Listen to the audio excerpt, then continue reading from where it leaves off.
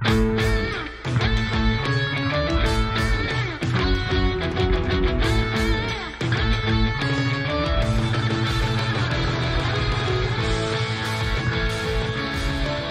into Mock Trial Masterclass, your guide to controlling the courtroom. I'm Luke, and I want you to be a mock trial master. And in this episode of the Mock Trial Masterclass Podcast, we're going to talk about how you can do just that. The Mock Trial Masterclass Podcast comes out on the first Friday of every month, except for this month. It is coming out on the second Friday of the month because my guest that I have with me today got food poisoning last week, so we had to reschedule. But just know that usually first Friday of every month is where and when you can find the Mock Trial Masterclass podcast. And my only goal here, our only goal here, is to help you get better. That's it. We're going to entertain you. We're going to have some fun. But I want you to get really, really good at this thing because I know you can be really, really good at this thing. And we're going to talk about how you can do that. Today, my guest is someone who has done that, been really, really good as a witness, and they're going to share some of their tips with you today. We're going to talk about how to create a part as a witness, how to design your character. Once you do that, how do you practice the part? Because that's a challenge. And then once you get to game day, once you get to a tournament, how do you deliver the part? What does it take to deliver the part that you've created and that you've practiced with excellence like a mock trial master during a tournament? None of those three things are easy if you don't have a plan. But luckily, we're going to get one today, and the person who's going to help us do it is national champion witness Luke Epley. Welcome into the MTM podcast. Hello there. Hello there. So share the excellent name. Yeah, that's right. This is going to get really confusing really quickly with Luke and Luke. Luke and I competed together in high school for 3 years. I wish I had done the math on how many rounds that would have been, at least 30, because I think I made it to, gosh, I forget how many, but we competed a lot of rounds together, and then Luke stayed on a year after I left and won a national title, so he has that distinction. Luke, answer this question for us as we get started. When you think about a great witness, a mock trial master witness, what are some of the qualities that come to your mind immediately? I mean, it sounds cliche, but being able to hold your calm and cool under pressure, because I cannot think of another situation. Maybe this speaks poorly to the excitement I've had over the past few years. But as in the intense feeling of pressure when you're on the witness stand, it is so easy, especially when you're going up against a good attorney, to get rattled. And you wouldn't think it, but it's also easy to get rattled by a bad attorney. Because you just get confused if you have no idea where they're going because they don't have any idea where they're going. But the ability to just appear as if there is just smooth sailing on the inside, even if it's an absolute uproarious volcano in your mind, that's the number one thing. The appearance of just absolute control and calm. You know, it's interesting that you said that, specifically bringing up the point about when you get up to the stand and you're in that moment of pressure, because that's not something I can relate to, because I was only ever a witness twice in my entire, competing lifetime. And so when I was an attorney, you're just in the whole time. There's no sort of moment where all of a sudden the pressure hits. And I feel like a lot of witnesses who may be listening to this probably relate to that feeling, and they may be wondering, is there something wrong with me that I'm feeling that much pressure? Should I have more confidence at this point? And I think it's comforting what you just said, because you were as good as anyone at this. You won several individual awards. You won a national title, and yet all the way through, you still feel that pressure in those 10 to 15 minutes that you're up there.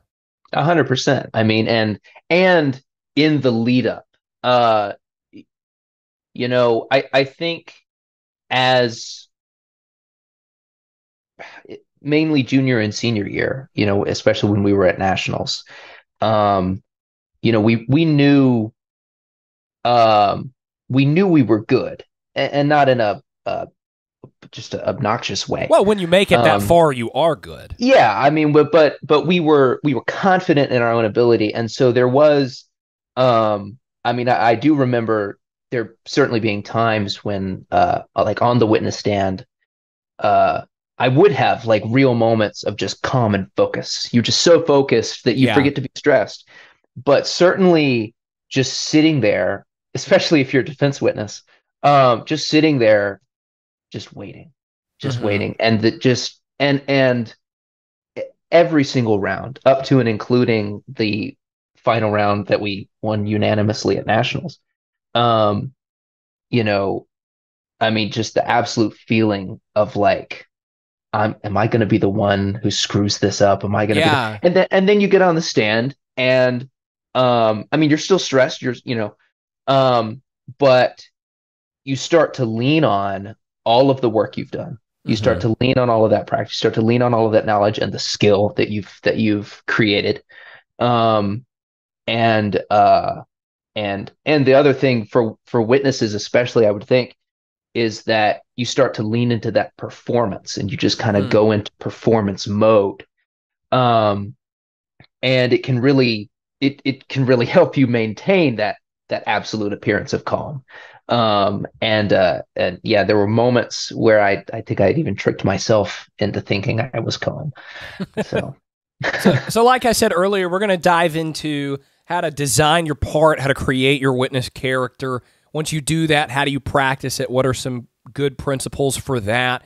And then how do you deliver the part on game day? But before you can even create your part, which is the first thing we're going to talk about, you have to decide which witnesses to call. The only tournament I've ever seen where you didn't is the one-on-one tournaments, Gladiator and Trial by Combat, and then high school nationals just gives you 3 witnesses that you're forced to call. But for the most part at tournaments, certainly in college where there's 10, 12 witnesses to choose from, you are having to pick which witnesses your team calls. So what's your advice for picking the witnesses to call? How do you decide when you have a lot of options, which parts have the most potential to score well? Well, they're usually at least in high school, in my experience, the Tennessee Bar Association would give us, they give us a kind of what I would describe as the main character witness. Yeah, like the plaintiff themselves, or the victim the of a crime, or the defendant, or something like that. Absolutely, or the 2 people suing each other, or whoever it is. And then there's an expert witness, who's it. Which, by the way, I would say that that's the witness that's probably the easiest to just like do a 6 performance. It's the easiest to do a 6. What do you mean by that? I say that? We're talking about an expert? Yeah, because like if you just get up there and you just read off your CV and you say, my expert opinion is such and such, and I reached that to a reasonable degree of scientific certainty and all of that. Yeah. Like if you just do that, and when they get up and when the crossing attorney gets up there and says, I see in your CV you've mentioned that you've tortured kittens or some ridiculous fact that they put in these problems, you just say, well, yes, and you kind of hand wave it away. And like it's so easy to it's very difficult to do something extremely annoying, or it's very difficult to just like go way off in the weeds and get all kinds of stuff wrong. So what you're saying is, with an expert part, as you're thinking about which witnesses to call, it's almost a good idea to call an expert because you can get a 6 just if you're breathing. Right. And and it's also then on the witness really at that point, and the rapport with the attorney, to then turn that into a 10, a 9 and a 10. Because I mean it's the material that's sometimes hardest to transcend. Like, how do you make the chemicals inside of a coolant pipe compelling? And then so the third type is the character witnesses, or the ridiculous witnesses. And they are meant to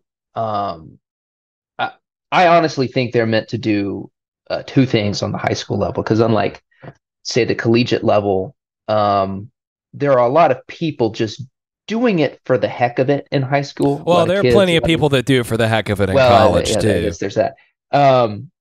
But and so certainly if winning is not your prime goal, which is an emotion I never related to in mock trial, but you can just have a kid get up there and be a little wild, be a little crazy. But then those are also the roles that, if you get that you can really invest yourself in, and throw in an accent and do it well. Or because also these are usually the shortest witness statements, the least amount of material you have to go off of, and so you've got to do something with it. Those are the three different types. I did a little bit of each. In the last couple of years, I feel like the main character, so to speak, was where I ended up being most of the time. I will say that with one of the difference with the kind of ridiculous witnesses is that it's not always to your advantage to just appear calm, cool, and collected completely.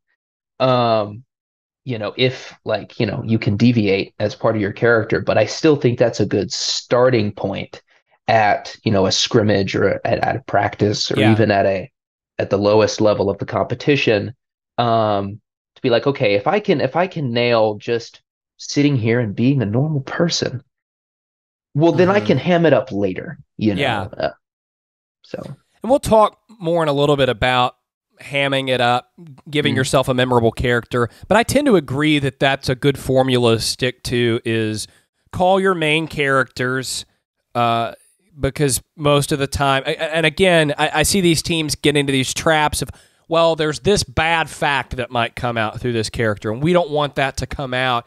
And what you have to remember is, I tell my team this all the time, no one is actually going to jail after this.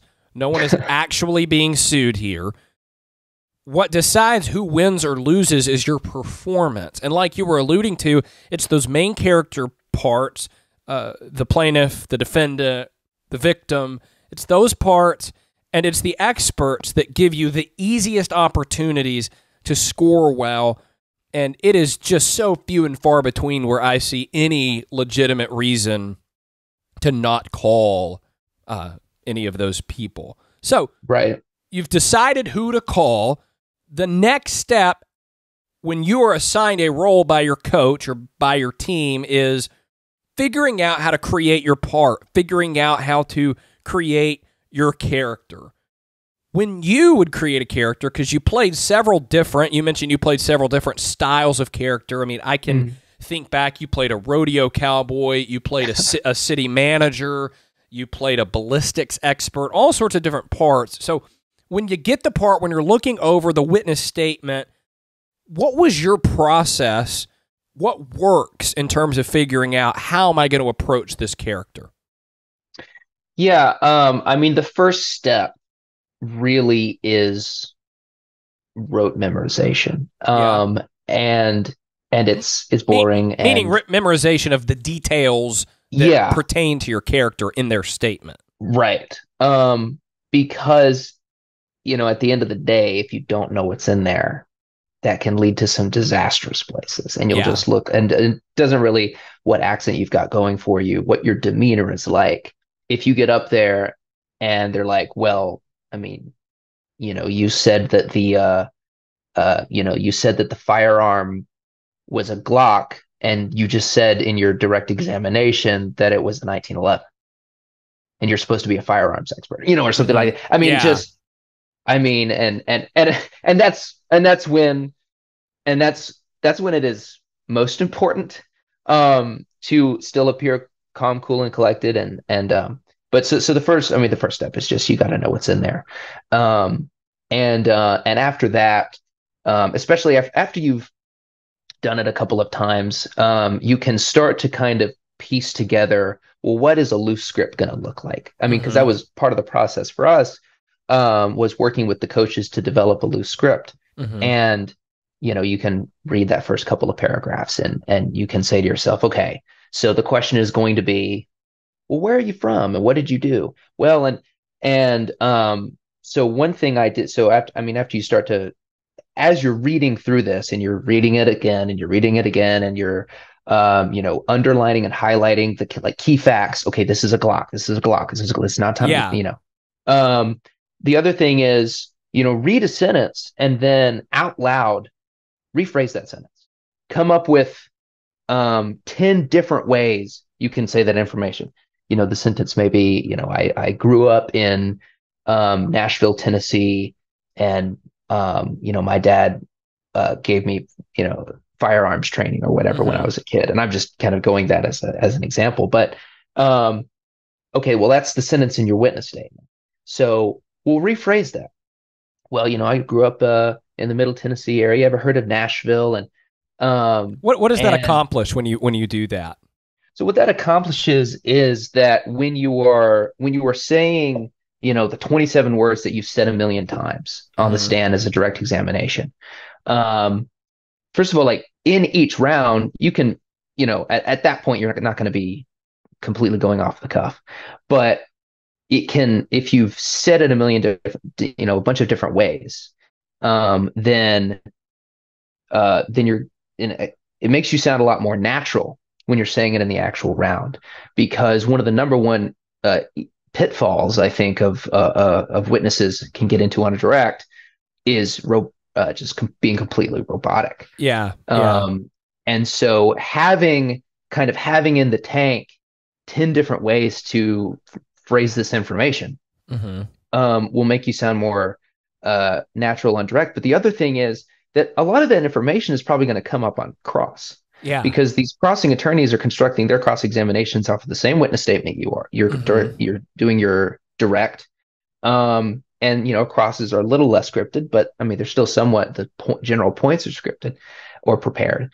And so, if you rattle off the same exact sentence on a cross examination a couple of different times that you said in your direct, and you're just a robot repeating that information, that doesn't look good. And so, so just as you're reading through, taking the information, rephrasing it, putting in your own words, really turns this block of text written by, a lawyer on the last day that it was due, into something that sounds like a human person. Yeah. There are a few things you mentioned that I want to dig into. The first being what you were just talking about, which is authenticity, because I always teach, you can find this on the Mock Trial Masterclass YouTube channel. I teach that authenticity is such a huge deal for witnesses, in that you need to appear like that kind of person. If you're a doctor, you need to appear like a doctor. If you're a rodeo cowboy, you need to appear like a rodeo cowboy. And yes, that's what you wear, but it's also what you say. But authenticity has another component to it beyond appearing like the part you're playing, and it's also appearing like a person, right? Like you were talking about, not a robot, not an actor. And I just think that's so crucial. Yeah. And the other thing is, and one thing that kind of just popped into my head that kind of remembering people would do is that you would have a situation where a lot of witnesses would preface a sentence or whatever with, as a insert the thing, the role that they're playing. Yeah, like as a chemical engineer, as a chemical engineer, yeah. or and I'm STEM major, and so I spent a lot of time, too much time, talking to engineers. And I can count on one hand the number of times any of them have unironically said, well, as an engineer. Yes, yes. And and so I mean, unless you are specifically having a character that, okay, so this is an expert witness that we are playing as kind of a pretentious butthole, like unless that decision was specifically made, then you're not going to want to talk like that, and you want your whole demeanor, your whole being, just to ooze this. And so you don't have to say, well, I am a crack addict, and so, well, if your character is kind of a crack addict, then to borrow the phrase, you should just have crackhead energy. You shouldn't have to tell people. Yeah. That show don't tell. Right. Show don't tell, exactly. I mean you don't want to break the fourth wall too much, if at all. And kind of expose the fact that this is 3 scoring judges and a 16-year-old. Yeah. Something else you sort of hinted at when you were talking about developing a character is there's a natural balance that has to take place of acting, in the sense of, and to go back, you played a rodeo cowboy. You are not a rodeo cowboy, so there had to be a little bit of acting.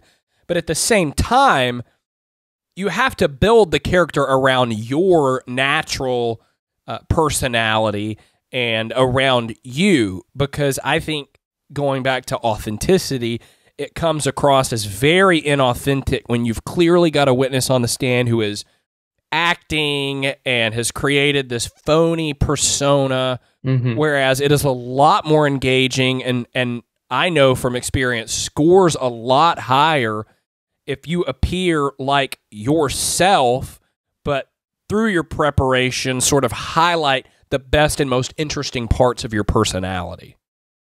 Right. It's kind of like, think of like the iconic, like long-term acting roles that some people have. Like I think of like Robert Downey Jr. playing Iron Man. And, if the subject of Robert Downey Jr. and Iron Man is ever discussed, at some point, at least one person will say, oh my gosh, it's like he's playing himself.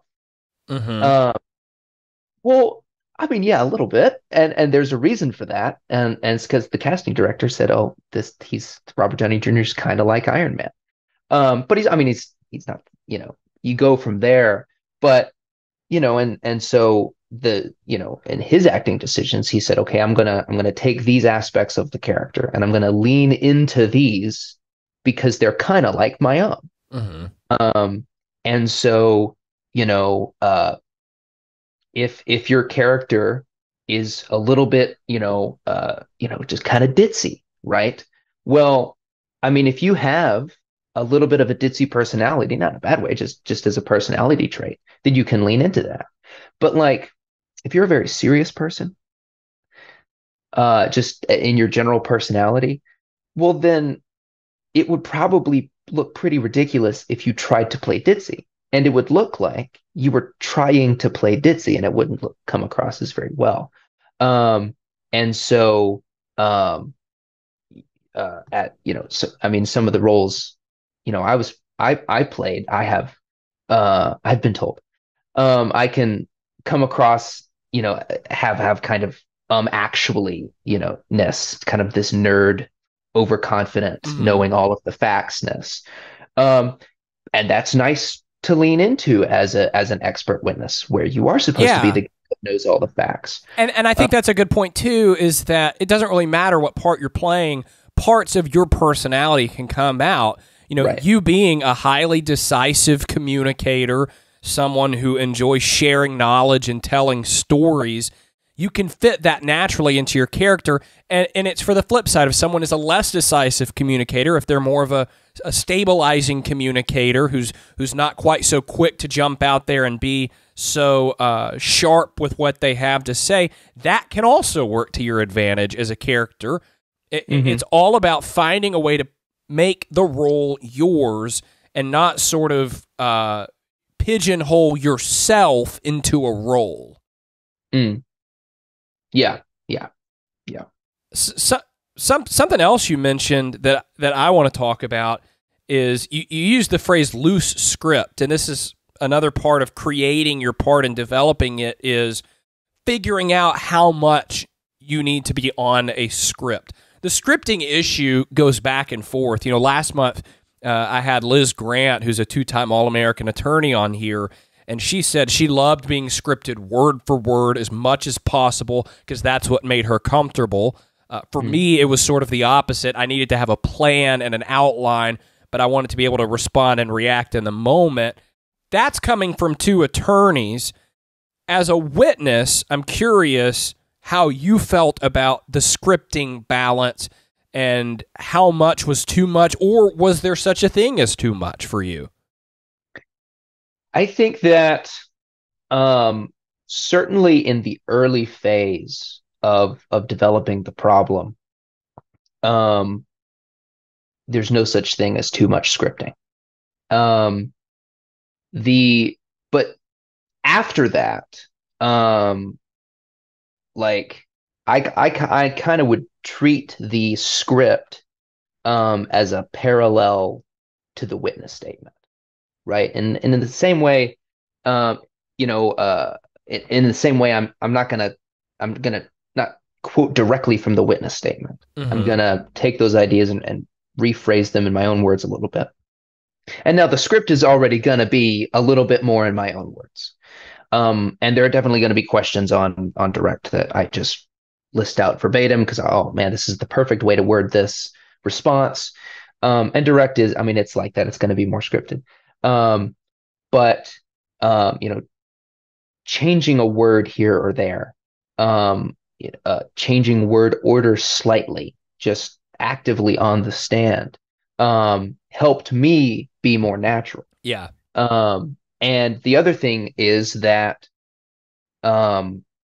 if I got in too much of a rhythm, of a kind of robotic rhythm, then I would feel that carrying over into cross. And I mean, I don't know, it may be different for different people, but and I mean, if you feel robotic on cross, I mean, I feel like that's almost worse, because at that point you're just a yes machine.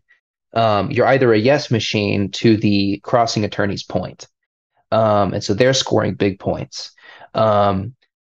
or you're kind of just rattling off the same long string of facts that is clearly meant just to distract from their question and burn their time.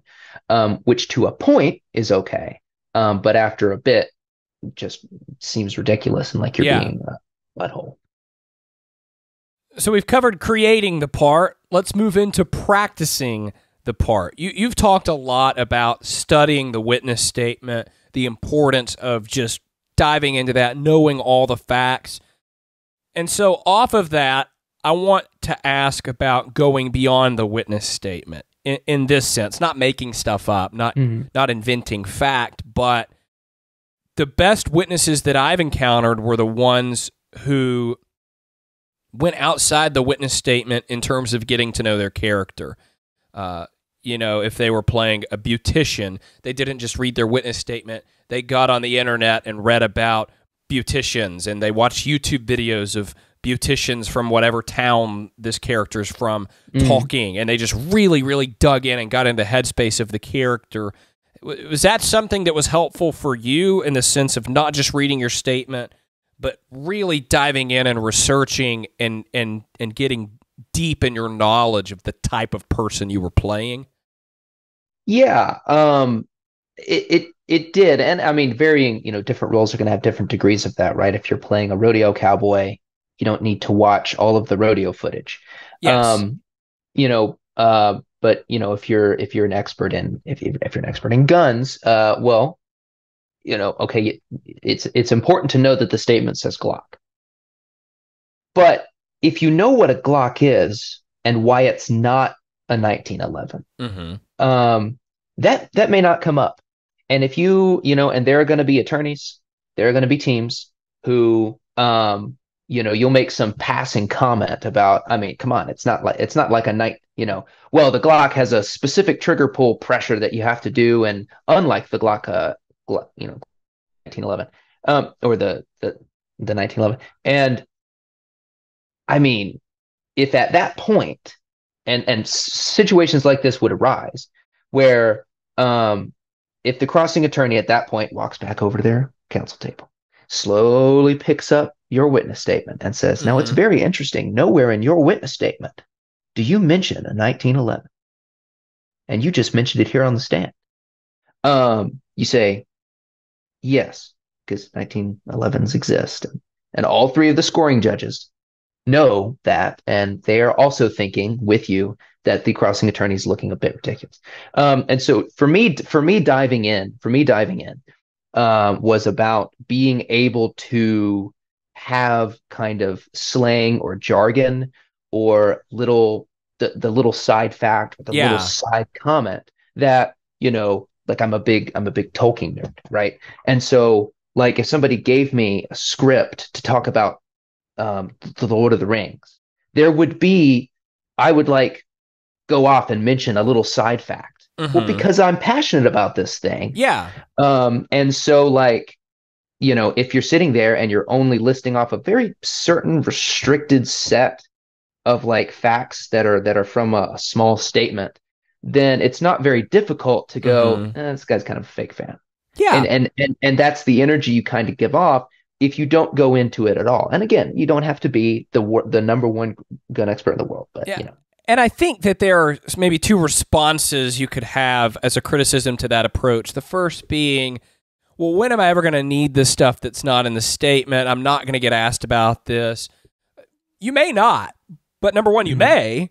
And number two, like you were talking about, having that deep knowledge lets you speak like the part. It aids in your authenticity, being able to throw in those little extra details throughout your examination. And on top of that, it allows you to sort of trap an attorney by getting them in a hole and they're saying, well, you can't explain this and you don't know about this. Like you were just hinting at, you can say, actually, I do know that.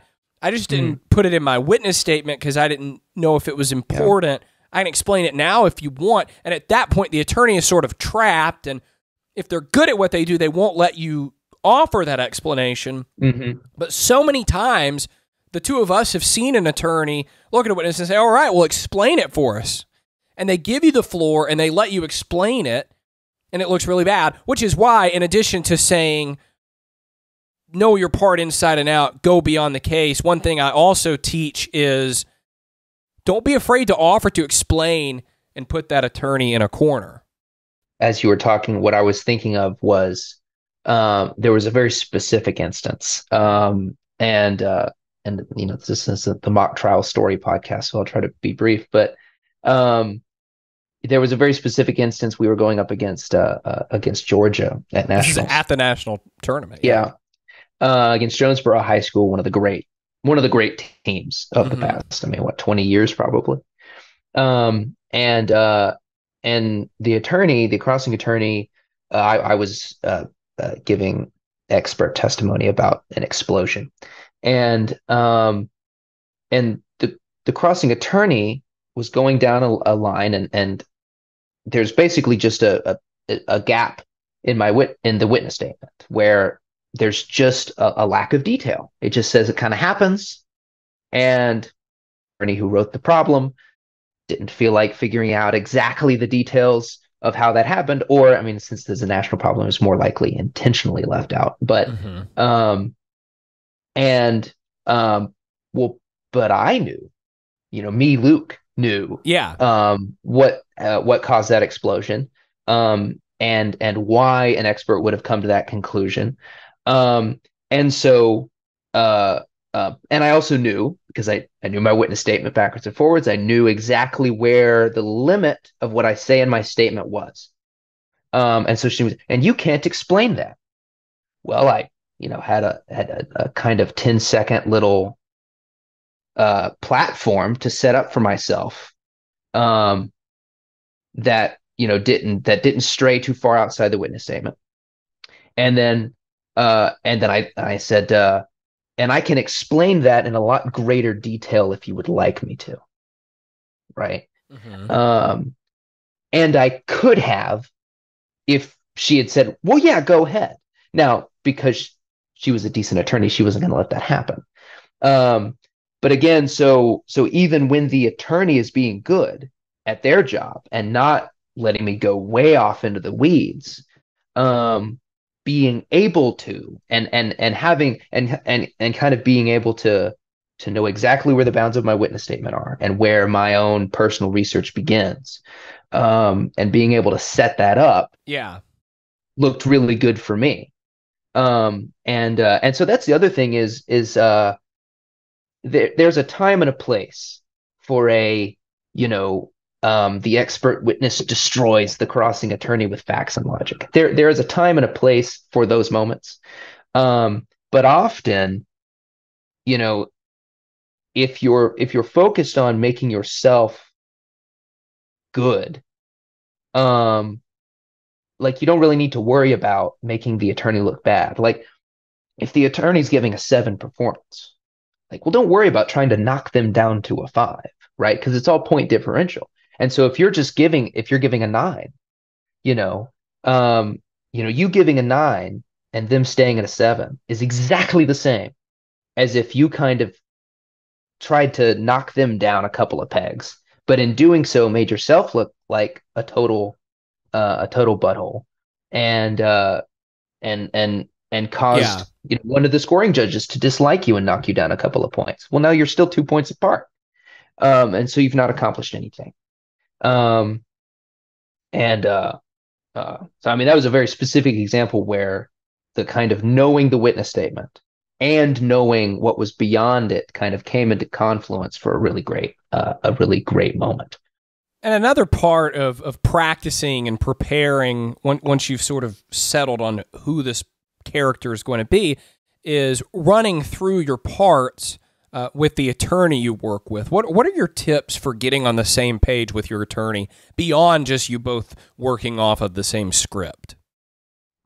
I mean, running through the script is certainly helpful. So constructing a kind of outline is also very helpful, or constructing a kind of outline parallel to the script or rewriting some of the script together is very helpful. But the other thing too is that, I mean, we may have spent maybe not as much time, but we spent a fair bit of time with you and my other attorneys crossing, practicing crosses and different cross techniques and stuff. As anything. And I mean, what that helps to do really is it helps build a good rapport. Because I mean, if you and your attorney have a very stiff relationship, then that's going to come across. And so, I mean, practice, time. And you're going to be at those mock trial practice meetings where you're there for 2 hours, and at the end of the 2 hours, you feel like you didn't get very much done. Oh man, we only ran over the witness statement a couple of times. Yeah, but we did go on this tangent about this paragraph in the witness statement. And I mean, not only is that good for knowledge building, but I mean, that's good for developing just the relationship with your attorney that's going to come across. And that kind of process of just kind of geeking out about every little line in that witness statement or every paragraph or whatever. And so, I mean, that is a matter of just of raw time and effort. That really shows. So you've created the part, you've practiced the part, game day arrives, it's time to perform the part.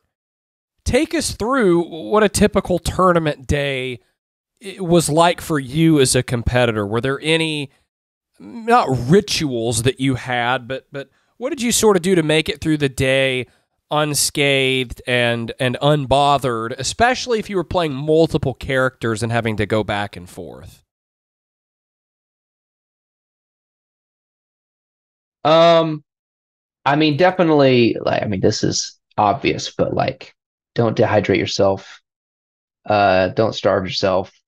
Um, and I mean, as far as playing multiple characters, one thing that we did that really helped was even if the characters were very similar, there would be a slight, even if it was minor, there would be a slight wardrobe adjustment.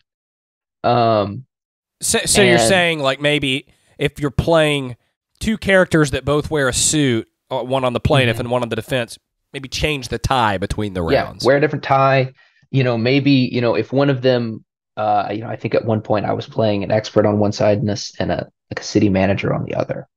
We were like, well, maybe the city manager doesn't wear a tie. Maybe he's got an open collar. And to be a bit more, relaxed and stuff. Whereas, the expert is going to be a little bit more, tied up. And you're saying that would help you in your head delineate, Yeah. okay, right now I'm the city manager. Right now I am the scientist. Right. You don't, there's not a lot of time. A lot of times a lot of times there's time between these rounds, but there's not a lot of time between when you know who you're playing the next round and you know what side you're on and actually being in the round. And so, you might have 30 seconds to go into the bathroom stall and kind of psych yourself up if that's something that helps you. But you're definitely not I'm going to go, sit quietly and meditate on my character for the next 5 minutes in preparation for this round. That's not going to be it. And I mean, I was never able to kind of walk into the courtroom out of the zone and then get into the zone while I'm waiting for everything to get set up. Because I mean, you get in there and you kind of sit there for a few minutes. Like, Yeah. I kind of had to go in ready. One thing that I would do is, and this was, I started doing this when I had a character who had a thicker Southern accent than mine. And so like there were a couple of words and phrases that I would say to kind of like get me into that accent. Mm-hmm. But then I ended up doing that with other characters that I wasn't doing an accent for. Maybe it's the first question. My name is so and so. Maybe it's a particular, a particular chemical that you're, listing off the complicated long name of as an expert, or there are a couple of words and phrases that I could kind of repeat as a mantra, either kind of sub vocalizing or just in my head, that really got me into the zone in the actual in those few minutes leading up to the round. So those are the two things I think of, is that mantra, and then having the slight wardrobe change if you're doing multiple sides. One last question about delivering the part before we wrap up, and that is on cross-examination, because I feel like that's where the good witnesses separate from the great witnesses. Mm-hmm. Like, direct is where we separate the witnesses that aren't any good, the ones that stink, from the ones that are good. Right. Which, if you're listening to this podcast right now, my guess is that you're going to fall into the good category, because the ones who stink are just the ones that don't prepare at all. Mm-hmm. Cross is where we separate the good from the great, the 7s from the 10s. And so one question that I think is a difficult one to answer, at least for me, but you've done this, so I'm curious what you think. How do you find a balance, and what is the balance between fighting and pushing back and the point where you start to become aggressive and defensive?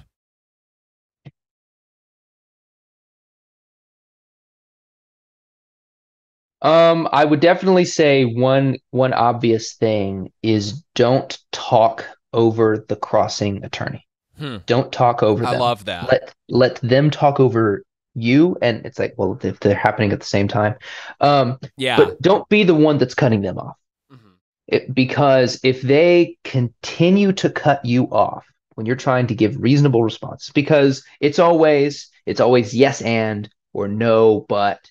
Um, and and a good crossing attorney is gonna give you a couple of sentences. But if there starts to be this thing where they're really like trying to hammer you to just yes or no, yes or no, yes or no. Please just use. I mean, and you'll have your attorneys and say, please just answer yes or no to that question. At some point we came up with the response to that being, I'm under oath, and it's not as simple as a yes or no. I'm under oath. It's not as simple as a yes or no. So, but the other thing is, like, mentally try to be economical. Try to limit yourself to a sentence or two. Yeah. I mean, you don't want to filibuster. You don't want to just run time for the sake of running time. Right. Because, and again, like, maybe you get away with that once or twice. And again, like, the everybody knows what you're doing and you know what you're doing, and they're like, oh, he kind of ran a little time there. Okay. But if you do that on every question, you look like an idiot, and you look like you're a one-trick pony. Like, that's the thing you do. You run their time. And then when they start cutting you off, then the scoring judges are going, yeah, finally, good for you, crossing attorney. You're shutting them down. Whereas what you want them to be thinking is, why aren't you letting this guy talk? Yeah. And I always thought it was very effective. Not only going back and watching my own footage, but seeing others, when you would have a witness on cross, kind of have a one or two sentence thought that was a full thought that came to an end. I mean, almost like it was a direct question, right? Where the attorney launched something at you and you a sentence or two to explain, and like you were done talking before they even thought to interrupt you. And so being that concise is a big thing. And that's how you stop yourself from filibustering. Because I mean, it is easy. It's so easy to just try to drone on, or like you're really excited about that fact that you learned because you went in deep. Yeah. And you learned all the background information. Oh, and now's the time to use it. And it takes it's self-control to be able to stop yourself at one little tangent fact, and that's my thought. The other thing you don't want to do is I mean, I've seen it happen where a crossing attorney will just let a witness go a little bit, and then the witness will just kind of run out of steam and just kind of and then they just kind of look stupid. And so that's the other thing you don't want to do. And so being clear, concise, and having those things that are going to be important things to say, kind of ready is gonna keep you from falling into the robotic yes and no's, and then they're scoring, and then the crossing attorney's scoring attempt. But it's also going to keep you from just going off way into the weeds, and then the scoring judges are actively rooting for the crossing attorney to shut you down. Yeah, those are good tips on the balance, because it is very, very difficult. As we wrap up, I ask all of our guests 2 questions, and now it's your turn to answer those questions, Luke. I ask, what was your biggest triumph as a mock trial competitor, and what was your biggest failure as a mock trial competitor? Because the triumph is always fun to talk about, but I think it's comforting for a lot of the people listening to hear, man, this guy is a national champion, someone who dominated this activity, someone who competed and won at the highest level, and even they make these kinds of mistakes. So, biggest triumph, and that could be an individual moment, that can be some awards you won, and biggest failure. So the triumph was in our final round at nationals that we end up winning. The national championship round. The national championship round. We were playing against Nebraska. Great school. And and we had actually scrimmaged them Mm-hmm. leading up to the tournament. That's right. And we ended up having scrimmaged them on the same sides that we ended up playing Yes. in the final, which is a side note. It was interesting to see how we'd both improved. Um, and so it was such a personal triumph for me, especially in retrospect, knowing that we won, to be sitting there and I'm hearing, the new and improved version of a very similar cross-examination. Yeah. You had Um, heard the cross, but they, like we had, went back after the fact mhm, and made edits and made improvements. right. And said, I'm going to make this point 10 times better. And so to just again, not trying to be, you don't want to be boastful, but being honest in your own abilities and saying, and, I kind of got down off that stand. And I knew, I was like, that attorney's cross was 3 times better than it was in that scrimmage. And my responses were 5 times better than they were in that scrimmage. And Yeah. my attorney defended me 5 times better. And that was your last ever round.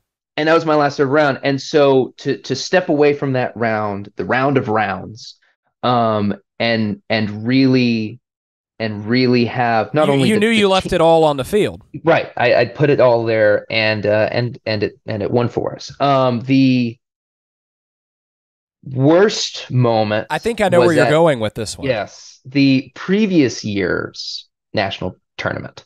I think it was the second or third round. And